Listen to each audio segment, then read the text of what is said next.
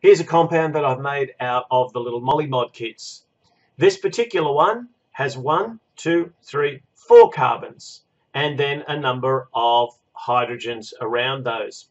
As a little aside, it's important that when you are drawing, and I'll draw this for you in just a moment in terms of its structural formula, you need to make sure that every carbon has 4 bonds. Now, occasionally they may bond with more than one bond between two atoms, but either way, they always need to have, all our carbons need to have 4 bonds. So it's a good quick way of double checking that you've drawn a molecule correctly.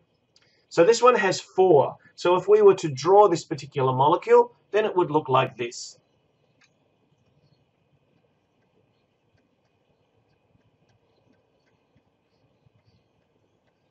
So what I do is make sure that I've got enough bonds to ensure that there are 4 bonds around every carbon. And once I've put all of the important things that I need to put in, then I just fill everything else up with hydrogens. So in this case, it's all hydrogens around the carbons. So we have a 4 carbon and 3, 5, 7, 10 hydrogens. So the molecular formula for this compound would be C4H10. But what's its name?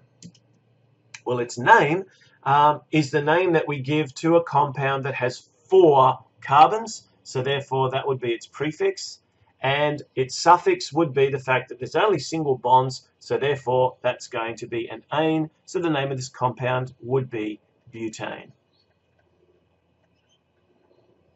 When we're talking about methyl groups, what we're talking about is an additional hydrocarbon that sits on the side.